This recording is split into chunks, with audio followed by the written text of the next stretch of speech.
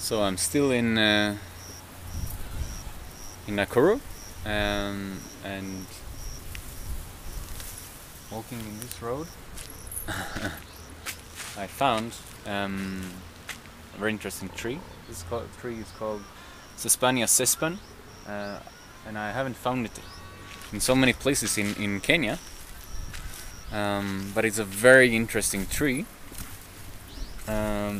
for me, because it's an extremely good starting tree for putting up a forest, or in permaculture here in Kenya, even to do some agricultural things, planting some vegetables and those things. This tree is an extremely good tree because it grows very quick. It's a nitrogen fixing tree. It produces a lot of pods and a lot of seeds, and those things will fall down, and they will bring nutrition to the soil. And also the leaves, they fall down in the dry season, also giving a lot of manure. And it's very easy to break the wood. The wood is very soft, and it's good for me. I will be. It produces a lot of seeds, and I will be collecting these seeds, and I will be sowing those seeds just like beans, and letting so many of them to grow.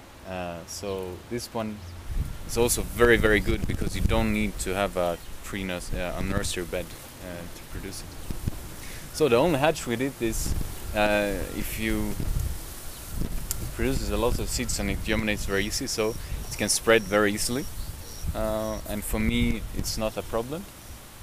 For me, it is a resource.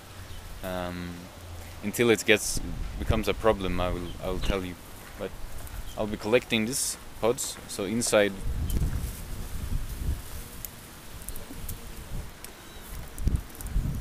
there are some seeds, and the best ones is when they are green, or they have not yet become brown.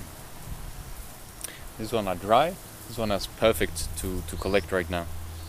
So I will collect the pods as they are, like this, in a bag, and then when I go home I will separate the pods and the seeds.